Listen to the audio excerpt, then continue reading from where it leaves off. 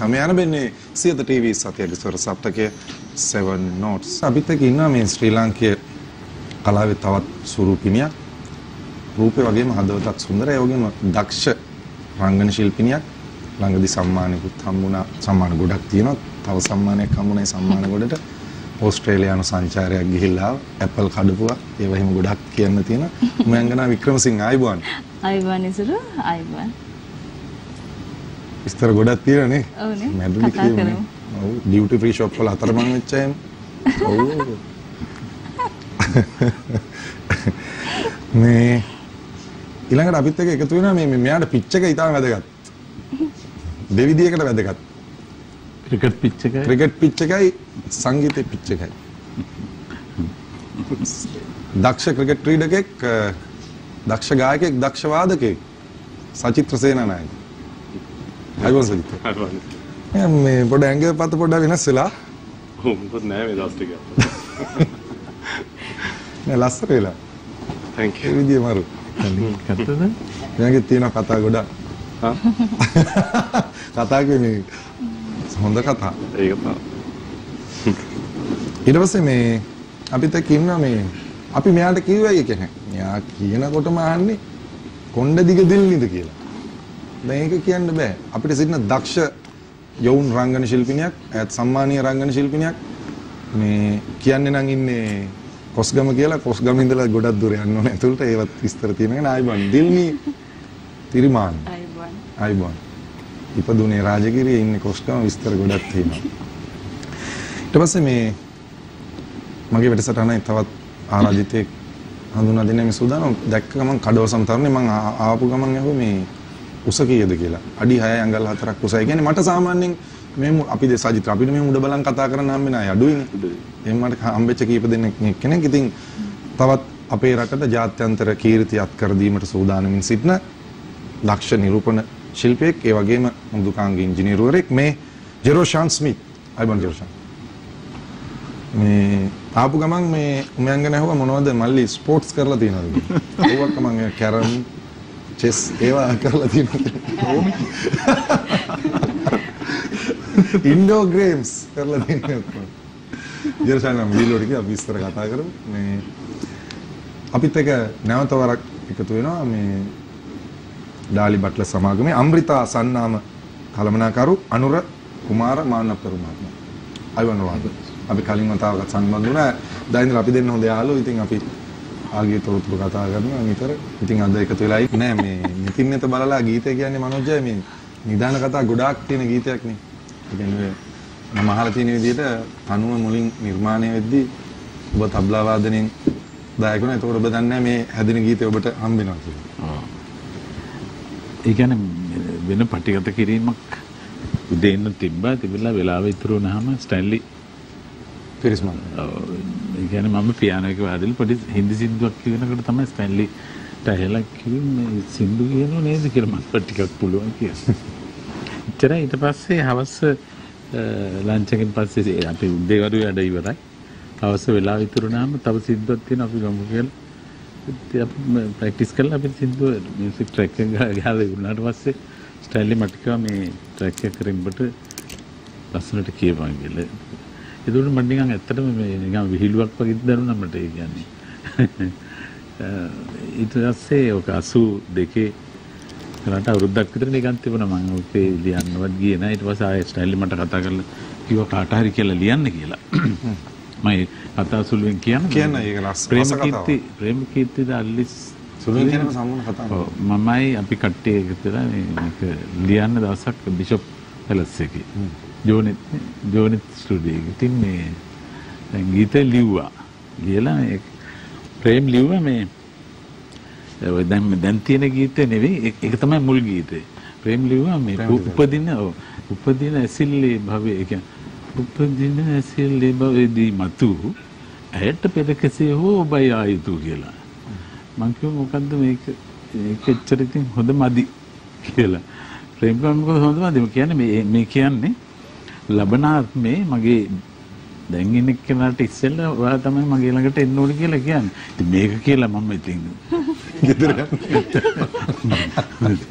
ඉතින් මේ පස්සේ මම කො මේක වෙනස් කරන්න ඕනේ ප්‍රේම මේක හරියන්නේ නැහැ කියලා. නෑ ඒක වෙනස් කරන්න ඕනේ ඒක හොඳයි කියලා. මොකද මට මේක කියන්න බෑ මම කියන්නේ ඉතින් මට කොහොමත් මේක ඕනේ නැහැ කියලා වගේ නේ. පාර ඉතින් කතා වුණා ගොඩක් ප්‍රශ්න ගියා ටිකක් දෙකට ඊට පස්සේ කොලේ අත්ත අරගෙන ඉරලා විශ්ස කරලා වීදුරු බිදිලා කුඩු වෙලා බෝතල් වැඩේ එතනින් ඉවර වුණා.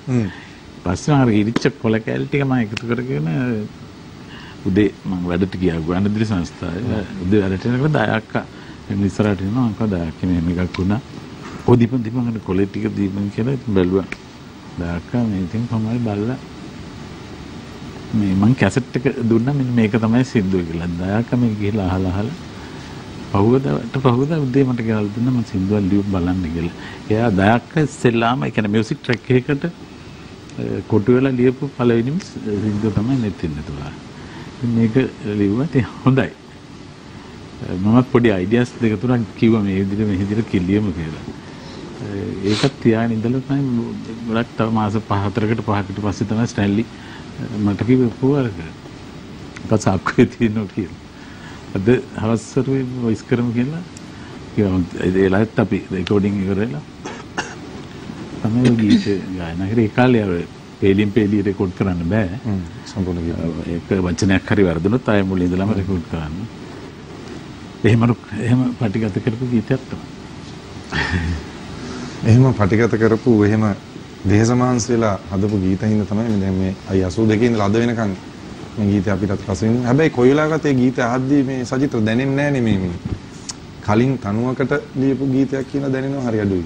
ඒක තමයි ප්‍රේමකීර්ති ජල්ලිස්ගේ සහය දයාලුස්ගේ අග්‍රගණ්‍ය ගීපද රචකයන් සහ රචකයන්ගේ තියෙන අපූර්ව හැකියාව. සජිත්‍ර මේ සංගීතයට ඔබ යොමු කරන්නේ පියා සමරපාල සේනානායක නේ තාත්තාගේ වියෝවත් එක්ක සංගීතය මග හැරෙනවා.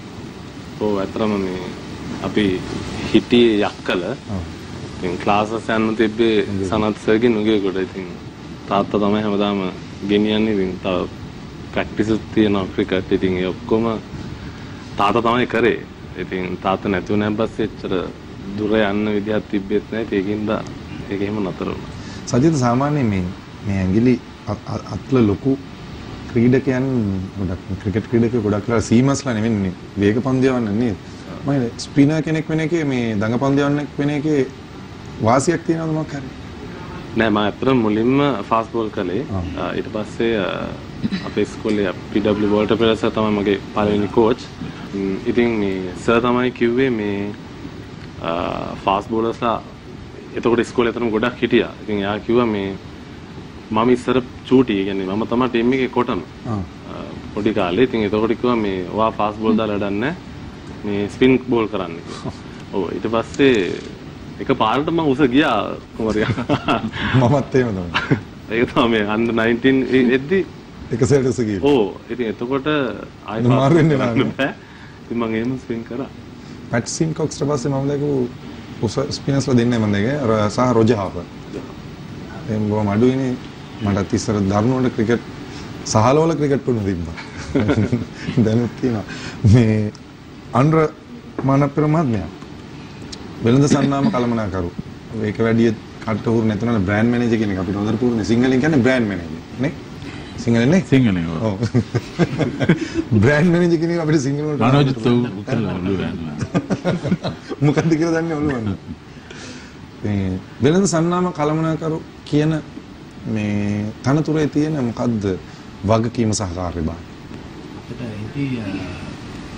ඔබ අමෘතා අපි උදාහරණයක් වශයෙන් දැන් අමෘතා සන්නාමය ගත්තොත් අපි එතනදී ඒ සන්නාමය පාරිභෝගිකයන් කෙරෙහි තියෙන ඕනේ විශ්වාසය විශේෂයෙන්ම තියෙන්න ඕනේ එතන තියෙන ගුණාත්මක භාවය. එතන ගියාම අපි විශේෂයෙන්ම ප්‍රචාරණ මාධ්‍ය සමග නිතර වැඩ කටයුතු කරනවා. එතකොට ඒ සන්නාමයේ අපි ඒකට කියනවා බ්‍රෑන්ඩ් ඉක්විටි ඩෙවලොප්මන්ට් කියලා. බ්‍රෑන්ඩ් එක ඒ පැත්තෙන් අපි ඩෙවලොප් කරන්න ඕනේ. ඉතින් ඒ අතරතුර අපේ තියෙන්න ඕනේ යම්කිසි සම්බන්ධතාවයක් අපේ ඉන්නවා මේ ලංකාව පුරාම ඉන්නවා වෙළඳ නියෝජිතවරු. එහෙම ඒගොල්ලොත් එක්ක අපේ ඒගොල්ලෝ බාණ්ඩ රැගෙන ගිහිල්ලා ඒගොල්ලෝ එතනින් අපේ අලුත් නීතියෙන් සමග විකුණනවා. ඉතින් අපි ඒගොල්ලොත් එක්කත් කෝඩිනේෂන් එකක් තියාගෙන බ්‍රෑන්ඩ් එකේ ඉදිරි ගමන අපි දිගටම ගෙනියනවා. ඒක තමයි. ඔන්න වෙළඳ සන්නාම කළමනාකරුවෙකු එහෙම නැත්නම් බ්‍රෑන්ඩ් මැනේජර් කෙනෙක්ගේ වගකීම. ජෙරෝෂාන් මට නම බලලම තමයි කියන්නේ මොකද මම අහලා නැහැ මීට කලින් ජෙරෝෂාන්. ජෙරෝෂාන් මේ මට ආන්නේ දක්වලේ ඉඳලා උස ආපු ගමන් 6-4ක් උසයි. ෂූ සයිස් එක 12ද 11ද? 12. අඩුයි ලෝකේ. සයිස් 12. ලංකාවේ ගොඩක් අඩුයි. ලංකාවේ ගොඩක් අඩුයි. යුරෝපියන් සපත්තු ගන්න ගියාම ලොකු අකරතැබ් වලට මුහුණ දෙනවා. සාමාන්‍ය 44 maximum 45 වලින් ඉවරයි. ඔව්. ඒ තෝරාගත් තැන් වලින් සහ තෝරාගත් මාදිලි පමණයි පාවිච්චි කරන්නේ. ඒකත් එක්කම දැන් අඳුරන කට්ටිය ඉන්නේ. ඉතින් කියාගෙන ගෙන්න ගන්න පුළුවන්. ඔබ දෙවරක් මිස්ටර් ඕෂන් කියලා එකපාරක්. නෑ එකපාරක්. එකපාරයි. මේ මොන අවුරුද්දද? ගිය අවුරුද්දේ 2008 ලංකාවෙන් කරා. අපි පොඩ්ඩක් ඒ මිස්ටර් ඕෂන් කියන එක ඒ කිරුල ගැන ඒක ඇත්තටම ජාත්‍යන්තර තරඟයක්. දැන්ට රටවල් 83ක තරඟකාරයෝ ඉන්නවා. දැන් මේ අවුරුද්දේ තව මාස දෙක තුනකින් වගේ අවසාන තරඟයේ තියෙනවා. ඉතින් ගිය අවුරුද්දේ තමයි ලංකාවේ තිබ්බේ. ඉතින් ඒක කරේ PD entertainment ආයතනයෙන් national director doctor Prasad Deshapriya. ඉතින් ඒ තරඟේ ලංකාවෙන් වින් කරන්න මට අවස්ථාව හම්බුණා. දැන් ජාත්‍යන්තර තරඟයට යෑමේ අපේක්ෂාවෙන් බව. ඔව්. ඒක මොන අවුරුද්දේ තියෙන්නේ? ඒක මේ අවුරුද්දේ තියෙන්නේ. මේ අවුරුද්දේ. කොහෙද තියෙන්නේ? ඒක තියෙන්නේ චයිනාවල. චයිනා. ඉතින් අපි සුබපතන ඔබට ලංකාවට ජාත්‍යන්තර කීර්තිය ගෙනෙන්න ලැබෙන්න කියලා. දුරකථනය කෙනෙක් ඉන්නවා 0115 299 299 දුරකථනය කෙනෙක් ඉන්නවා. ආයුබෝවන් කවුද මේ කොහෙන්ද?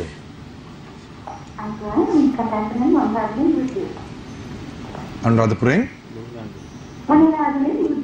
මොනරාගලෙන් මගේ මටත් ඇහෙන්නේ මරු නේද කියන්නේ මොනරාගලයි අනුරාධපුරයි මාරු වෙනවා කියන්නේ කන් දෙක බලා ගන්න වෙනවා මොනරාගලයි වැල්ලවායයි වගේ නම් කවුලක් නෑ වවුනියාවේ අනුරාධපුරේ නවන්නේ අනුරාධපුරයි හොඳයි ඔව් කාටද ඔබතුමියට කතා කරන්න අවශ්‍ය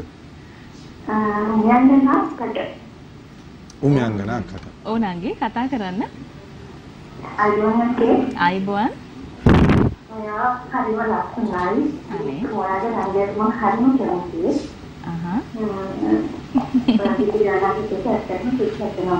අනේ බොහොම ස්තුතියි. ඒ වගේම ඔව්. දිනේ කඩේ ස්පීකර් මම අල්ලයි. ඔය ගැස් දෙකට ආසයි. අපිත් ආසයි. ඒක කියන්නේ කියනවා.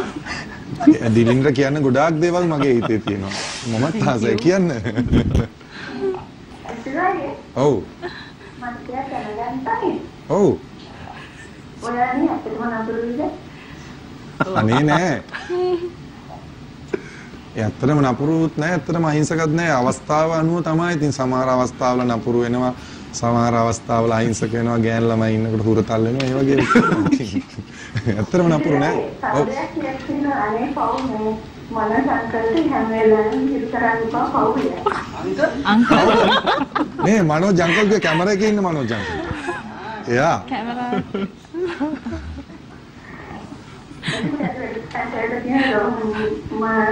බොගොඩ මහත්මයා.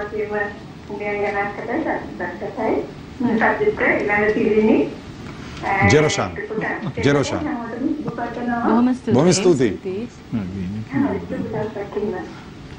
මේ දිල්නි මේ අපි කියමු ඇත්තටම ඒ බොහොම සත්භාවයෙන් සත්ක්‍රියාවක් වෙනුවෙන් තමයි අයගේ මේ ඒ වටිනා කේශ කල්යාණිය දන් දුන්නේ. අපි ඒක කියමු.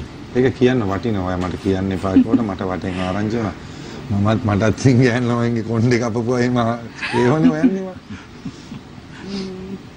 ඇත්තටම මහර්ගම පිළිකාරහල්ට දුන්නා මම කොණ්ඩේ. ඉතින් ඇත්තටම මේ මම එක ගොඩක් හැමතැනටම කිව්වේ නෑ. මොකද මම හිතන ප්‍රථම වතාවට මම මේ කිව්වේ. මොකද මේ සාමාන්‍ය එහෙම දෙයක් කිය එහෙම නෑ ගොඩක් කට්ටිය ඒක කපලා දීලා ප්‍රොමෝට් කරනකොට ඔයා ඒක නොකිය ඉඳපු හින්දාම තමයි මම කිව්වේ. මොකද ඔයා කොණ්ඩේට කොච්චර ආද කියලා අපි සාමාන්‍යයෙන් දන්නවනේ. හරි වටිනවා ඩබල් සැලුට්. එච්චර මාව ළඟින් ඇසුරු කරන මටවත් කිව්වේ නෑ ඇත්තටම. ඔයාට වඩා මම ළඟින් ඇසුරු කරන මම මේ ශේෂ්ත්‍රය අපි හරි හොඳයි. ශේත්‍රය ඉතාලි. මේක නෙමෙයි අයියේ මේ අඹ කාලේ නේද? මේ සැරේ අඹ ආවේ නෑ. නියම කාර්ත කොළඹුන් ගහක් තියනවා ගෙදර. ඈ? නරින්දු මේ මන්නේ නරින්දු වරන් දෙන්නේ? දිනුනේ ගෙදර මේ අඹ කියන නනිදු තමයි hina වෙන්නේ සිංගිති. මේ මනුජයි අර වෙඩින් එකට යන්න ඕනේ නේද? නනිදු උදව්වක් කරන්නකෝ. සපත්තු දෙක පොඩ්ඩක් දෙන්නකෝ. මේ සපත්තු දෙක පොඩ්ඩක් අරන් දෙන්න අරිදුගේ. බලන්න වර කොහොමද? ඕම ටිල්ඩ් අප් කරන්න. ඕම ටිල්ඩ් අප් කරන්න. ඕම ටිල්ඩ් අප් කරන්න. ඔව් කොහොම ඔන්න බලන්න. කොහොමද? රතු ඉන්දියානුවෙක් වගේ නේ. රෙඩ් ඉන්දියන්ස් නේ.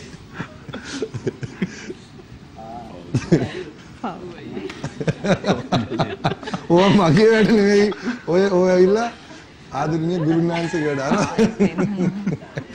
ආයි කොහමද නේ? මේ මට ඇත්තටම වෙඩින් එකක් තියෙනවා. දෙන්න. සිර් 3V සතියක සර සප්තිකේ 7 notes සමග ඔබ අප මේක තුල ඉන්නේ. ප්‍රකටනේ කෙනෙක් ඉන්නවා. ආයිබෝන් කවුද මේ කොහෙන්ද? චරිත් බණ්ඩාරගමින්. ඔව් චරිත් ආයිබෝන් කාටද කතා කරන්න ඕනේ? ආයිබෝන්. ආයිබෝන්. මොනවද? පරස්පර අපි මොනවාගේ දෙන්නු හරි මාතයෙන් යනවා. බොහොම ස්තුතියි. අතරම පළවෙනි දෙන්නුව අර නව ගායක ගායනා කරනවා. අතරම හරිම මේ ඒක පුදුමා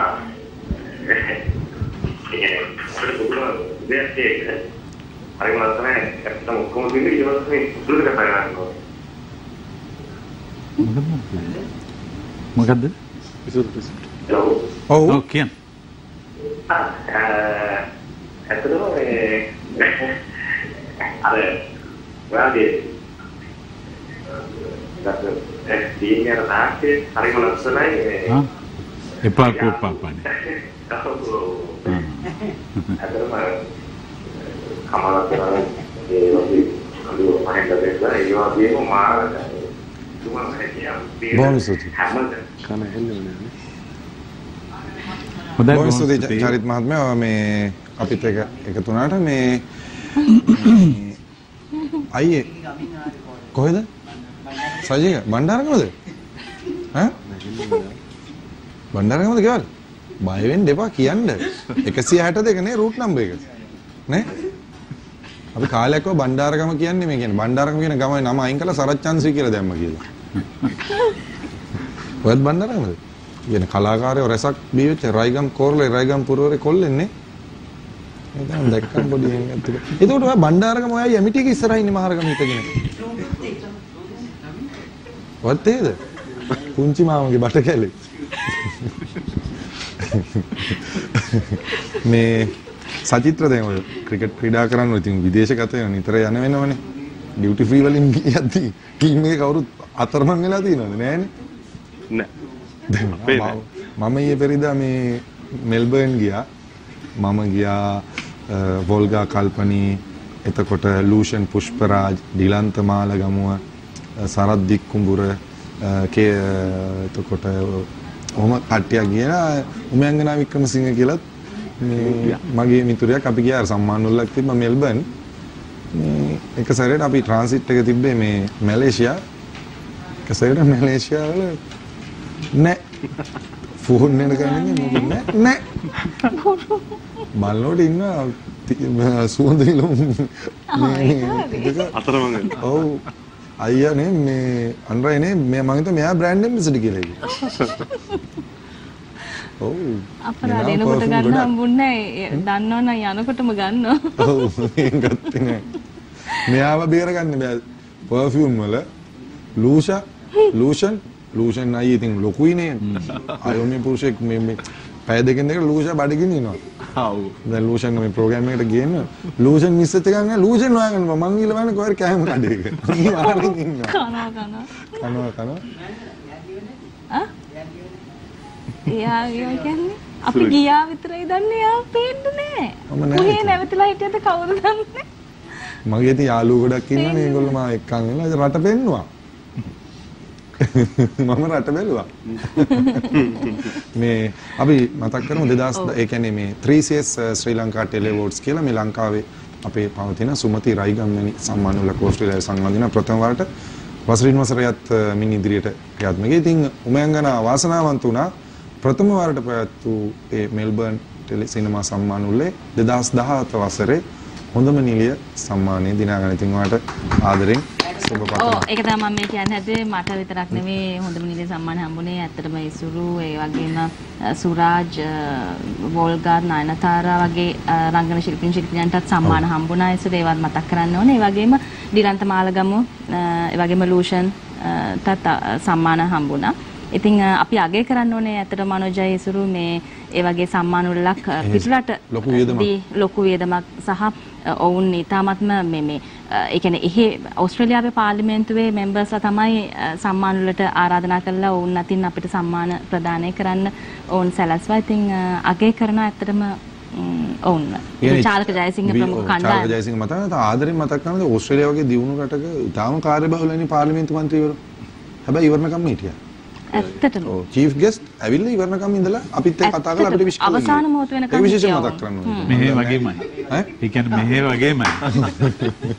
ඒ කියන්නේ අන්තිම මොහොතේ අපිත් එක්ක ෆොටෝ ෂූට් ගත්තා නම් අපිට විශ් කරලා ගියේ. එහෙනම් මෙහෙ වගේම තමයි. මෙහෙත් එමය. ඒරොෂන් මේ නිරූපණ ශාස්ත්‍රයට මේ යොමු වෙන්න හිතෙන්නේ කොහොමද? ඔයත් සජිත් මං වගේ එකපාර අර පොඩි ඉඳලා ලොකු වුණාද එහෙම නැත්නම් පොඩි කාලේ ඉඳන්ම ලොකුයිද? නෑ පොඩි කාලේ ඉඳන්ම පොඩක් උසයි ඒත් මෙච්චර උසක් තිබ්බේ නෑ මේ බට් අර ගොඩක් ස්පෝර්ට්ස් කරා. ඉතින් ඒකින්දත් උසයන දේවල් මම කරේ. ස්විමින් බාස්කට්බෝල් වෝටර් පොලෝ ඉතින් උසයන දේවල් මම ගොඩක් ඉතින් කරේ. ඉතින් උස ගියා. ඒත් පාසල කෙට්ටුයි සාන්ත බෙනඩික්ට් විද්‍යාලයේ උසස් පෙළ කරේ. ඒ කාලේ කෙට්ටුයි. දැන් එතකොට මට සජිත්ටත් තියෙන තියෙන ප්‍රශ්නේ අපි උස ගියාට කෙට්ටුයිනේ. අපිට කවදා රෙඩිමේඩ් කලිසම් අඳින්න බෑ ඉස්සර මනෝජයි. මම අඩි 6ක් උසයි. ඒ දවස්වල ඉන 26යි. ඉන 26ට ගිහිල්ලා ගත්තම 3 quarters තියෙන්නේ. දැන් ඉස්තෙන් දැන් පොඩ්ඩක් කියන්නේ මේ ඒ උසට රෙඩි තියෙන්න ඕනේ. ඉන එහෙම තියෙන්නේ. ඒක තමයි අර මිලින්දගෙන් ඇහුවේ ඉන කීයද කියලා. බඩි අපේ බඩි මේ ඔක්කොම මේ අපේ ආදරණීය බඩිය පෙන්නන්නේ දැන් බඩි මේ සතියේත් ලේ දීලා. බඩි අය ගිනස් පොතට ගියානේ. ඔව්. ලෝකේ ලොකුම බඩි. එයා ඉපදෙන්න කලින් එයා ගියේ. දැන් මේ අනුර කුමාර මානපිර මහත්මයා මේ කාලයක් තිබ්බා මේ ලංකාවේ සම්පූර්ණයෙන්ම අනුකූරු වෙළඳපොළ ඉන්දියානු ආක්‍රමණයටම නතු වෙලා තින්නේ. ඔබගේ ආයතනයේ තමයි අමෘතා වල තමයි ගෞරව හිමි යුත්තේ කඩලා බින්දලා සුණු විසුණු කරලා දෙන්න. ඔව් ඉසුරු ඒකට මම පිළිතුරක් සපයන්න මට පොඩි ප්‍රවේශයක් ලබා ගන්නවා මම යකින්.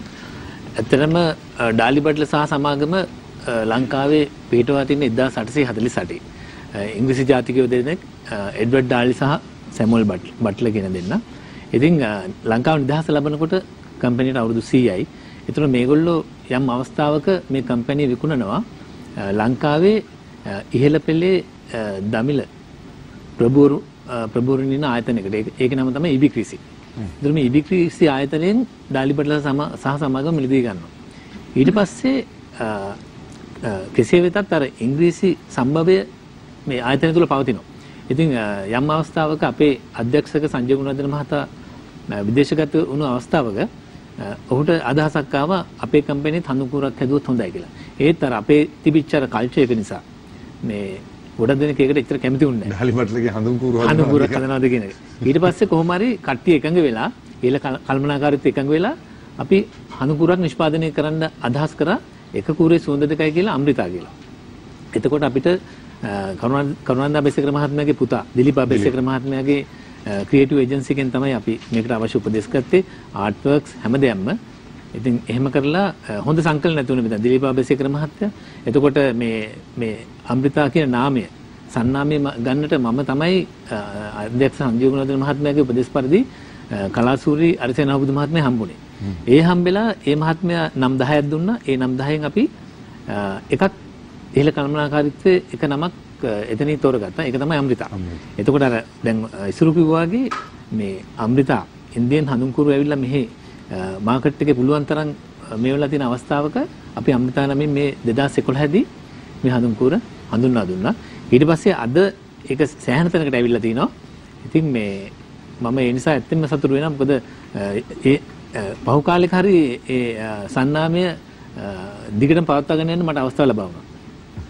බොහොම ස්තුතියි. මොකද අපි අපේ ගෞරවය හිමිවෙන දේශීය නිෂ්පාදනයක් විදියට මේ වෙළඳපොළ ජයගෙන තිබීම ගැන මේ දිල්නිට දිගට තිබුණු කොණ්ඩේ අහිමි වුණා. බොක්ක වගේ ඉඳපු සහෝදරයා විදේශගත වුණා නේද? ආගේ බෙටර් හාෆ්. ඔව්. සෙවනල්ලා වගේ හිටපු මල්ලි. ඉන්නකන් ඉතින් මල්ලිත් එක රණ්ඩු කරපු එක නෙවා කරේ. මට වෙන රණ්ඩු කරගන්න කෙනෙක් නැති ඉන්න මල්ලිය තමයි. ආදරණීය සහෝදරයා පොඩි කාලේ ඉඳන් දිල්නි මුලින්ම කියන අපි මුල්ම මේ මොකද? අරද අපිට කිව්වනම් රණ්ඩු කරන්න. රණ්ඩු කරගන්න. රණ්ඩු කරන්න යන්න ඕන අයියේ. කොස්ගම ගුවට යනකොට අලි බෙටි පවා තියෙනවා. අපෝ පොරු කියන්නේ බෑ. මානේ නවත්තලා ඉතින් ඒ දණ්ඩෙනුත් යනවා. වැද්දෝ දෙන්නෙක් තුන් දෙනෙකුත් ඉතින් කිව්වා. ඔව්. උදේ ඒගොල්ලෝ තමයි මේ. හයින් පස්සේ යන්න බෑ. වැද්දෝ අලි වැට ගහලා තියෙන්නේ. මේ කියමු අපේ ආදරණීය සහෝදරයන් චූටි කාලේ ඉඳලා මල්ලි දන්නේ කියන්නේ. මල්ලි ඇතරම පෞද්ගලික 23 වෙනිදා ගියේ. එයා ඩුබායි රටට ගියා එයාගේ රැකියාව සඳහා. ඉතින් පොඩි පාඩුවක් තියෙනවා. ඉතින් මල්ලි ළඟ ඩුබායි කියන නම් පොඩ බය නැතුව කියන්න පුළුවන්. ඒ කියන්නේ මේ අපේ පොඩි මල්ලි චූටි මල්ලි ගාවින්ද අයියලා ඇවිල්ලා මේ මම එනවා විදේශ රටවල් දැන් යන්න ඉන්න ටුවර්ස් මොනවද කියලා මේ කියනවා මේ මැද පෙරදිග කියලා රට මම කො මැද පෙරදිග කියලා කොහෙද කියන්නේ රට කියන්නේ නෑ නේ නම කියන්නේ බෑ බයයි කිව්වා. ඉතින් ආදරණීය සහෝදරයා අපි මතක් කරනවා මේ අඹ ගෙනල්ලා දෙන්න අපි. අඹ තියෙනවා තාම ඉදිලා නැහැ. ආ. ඉල්ලලා අඹ ගන්නව නැත්තම්. නේදයි. මේ මංගනා ඔබ ඊටමත්ම අපූර්ව ටෙලිනාට්‍ය කීපයක් මේ දවස්වල විකාශනය කරනවා. කොහොමද සුනිල් කොස්තා මහත්මයා සමග වැඩ කටයුතු කිරීම. මම ඊටම ආදරය කරන බොහොම සුන්දර අධ්‍යක්ෂකවරයෙක්. වැඩ කරන්න හම්බෙලා තියෙනවා. නෑ නමුත් මම එතුමා පුද්ගලිකව දන්නවා. අනිවාර්යෙන් එහෙම වැඩකට කතා කරොත් අනිවාර්යෙන් යන්න ඉසුරු මේ කියන්න මම මේ දවස්වල වැඩනේ. නෑ මම අනිවාර්යෙන් කියනවා මේ මතක් කරා කියලා මේ ඇත්තටම ඉසුරු මේ අද ගත්තාම ඒ කියන්නේ සුනිල් කොස්තා මහත්මයාගේ මීට කලින් මට නිර්මාණ කිහිපයකටම කතා කරා. හැබැයි මට ඒ කාලෙදි සම්බන්ධ වෙන්න හැකියාවක් ලැබුණේ නෑ. දිනවකවානු හරියට බෙදා හදාගන්න බැරි වෙච්ච හින්දා මම දකින විදිහට ඉසුරු මේ ඉතාමත්ම දක්ෂ අධ්‍යක්ෂකවරයෙක්. ඔහු මේ කැමරාවත් එක්ක ඒ කැමරාව රූපරාමු ඉතාමත්ම ලස්සනට ගන්න දන්නවා. අධ්‍යක්ෂණය කියන දේ උපරිමයෙන් දන්න කෙනෙක්. සහ මේ හොඳට ලියන්නත් පුළුවන්. ඉතින් හදිස්සියක් ඇත්තෙම නැහැ.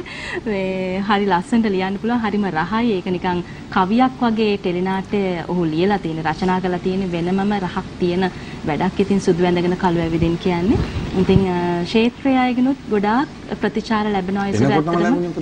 එනකොටම ලැබුණා මෙතුමාගේ බිරිඳ. මම කැමති මේ නාට්‍යයක් සහ මයන්ගනාගේ රංගනයේ පිළිබඳව සතුටුයි හරි. අනේ බොහොම ස්තුතියි. ඉතින් හරිම සන්තෝෂයි සුරු මේ ඒ නාට්‍යයට සම්බන්ධ වෙන්න ලැබීම ගැන ඉතින් ඇත්තටම කියනවා නම්. මේ මීට කාලයකට කලින් අයියේ මේ පිපිරීම් වගේ සිද්ධ වුණානේ. ශාලාවේ අවිස්සාවේල කැම්ප් එකේ. කොස්ගම. දහුදා කඳුව. මට දිල්ලි වරන් දෙන්නකෝ. දෙන්න කරදර වුණාද මොකද නිකම් දුකින් ඉන්නේ. ගොඩ ගියා එකේ. මෙයා රට වෙනකොට ඒ වටේ පිටේ ගෙවල් වලට අලා බලනවා මේගොල්ලෝ කොස්ගම ගුවට අලි වැටෙනුත් යා කොස්ගම වන්දි හම්බුණා. ඔව් වහලට ගල් තඩි කළු ගල් ගහලා වන්දි ගත්තා. සචිත්‍ර මේ ඔයා ගැන මගේ හිතේ තියෙන්නේ මේ මට ක්‍රිකට් වල අමතක වුණ අවස්ථා තුනක් තියෙනවා. මුලින්ම මේ හතරක් තියෙනවා. එකක් තමයි අපි ලෝක කුසලානේ දිනාගත් වෙලාව මට කවදාවත් අමතක වෙන්නේ නැහැ. 96 මේ අර්ජුන රණතුංග මහත්මයා මේ අර පොඩි ලේට් කට්ටයක් ගහලා අන්තිම බෝල්ට. ඊට පස්සේ මට තියෙනවා ක්‍රිකට් ක්‍රීඩාවේ අමතක නොවෙන ස්විඩන් බෙන්සන් ඇන් හෙජස් ෆයිනල් එකේ ලාස්ට් බෝල්ට ලකුණු 4ක් ගහලා තිබ්බා. රොජර් හාපතයි බෝල් කරේ. මයිකල් බර්න් හරි කෙලින් ගාන බිම දිගේ මට පාර මතකයි. ඊට පස්සේ එක බෝල රිචඩ්සන් මම දැන් බෝල් කරේ නේද? පීටර්සන්. ඔය අර දන නමලා ගහපු අය. ඒ කියන්නේ මම ඇත්තටම අර බෝල් පළවෙනි බෝල් දෙක ඩිෆෙන්සිව් ෂොට් දෙක ගන්න මම අපි පිරිසක් බැලේ. අත්තු කියන්නේ මේ මාධ්‍ය කියන බැරි වචන වලින් ඔයාලට බැන්න අපි. මට ආරංචි. අපේ අයියත් බැනලා තිබ්බා අතට. ඒ කියන්නේ මෙයා ඇවිල්ලා මේ අර කිසිම ටෙන්ෂන් නැහැ. ගාලා ගහලා කොනේ ප්‍රෙෂර් එක ටෙස්ට් මැච් එක ගන්න මේ මාර රිලැක්ස් හිටියා. මරු. අනිත් එක තමයි අපේ ආදරණීය මිත්‍ර කපු වෙස්ට් ඉන්ඩීස් වලදී ආයේ පාරකින් මැච් එක යනවා කපුව තාදලෙ මතක් කරන එංගලන්තේ ගියා. ඉතින් කවුරුත් යන්න කලින් අපි හම්බුණා. සජිත්‍රට නැවතත් ජාතික කණ්ඩායමේ ස්ථානය හිමි වේවා කියලා ප්‍රාර්ථනා කරනවා. මෙයා ඇවිල්ලා මේ විශේෂ මතක් කරන්න ඕන මෙයා බිග් බෑෂ් එකේ most economical බෝලර් වුණා කියන්නේ සෙල්ලම් විකට් එකනේ ඕස්ට්‍රේලියානු විකට් වල තියෙන හින්දා තමයි මෙයා අද මේ තත්ත්වයට පත් වෙලා ඉන්නේ. ඒක තමයි රටේ වැරද්ද. ඉතින් ඒක නිසා සජිත්‍ර යොමු වෙනවා ඉන්දියානු ප්‍රීමියර් ලීග් වල ශාරුක් ඛාන්ගේ ටීම් එකේ ගැහුවේ සෙල්ලම් නැහැ. අපි සෙල්ෆි ගහන්න හිතනවානේ මෙයා ප්‍රීටි සින්ට මෙයා පස්සෙන් ඇවිල්ලා මෙයාගේ සෙල්ෆියක් ගහලා තියෙනවා. නේද? අතරම දක්ෂ මේ දඟ පන්දියවන්නේ මෙයාට බය වෙලා ලොකු චෝදනාවක් ගෙනලා මෙයාගේ පන්දියේම හිර කරන්නත් ඇදුවා. ඒවත් ඔක්කොම මෙයා කියලා ගියා. වෙලාවේ සජිත් සුපපතනවා ළඟදිම අපිට වගේ දස්කම් නැවතත් බලන්න කියලා. සමු ගන්න සෝදානම සියලුම ශ්‍රී ලාංකික ඔබ සැමට සුබම සුබ සතියන්තයක් ප්‍රාර්ථනා කරන එළමෙන සතිය ඔබගේ සියලුම යහපත් බලාපොරොත්තු ඉෂ්ට වේවා. දිනපතා අලුත් වීඩියෝ සහ ප්‍රවෘත්ති නැරඹීමට ඉහත බටන් එක ක්ලික් කර සියත TV සබ්ස්ක්‍රයිබ් කරන්න.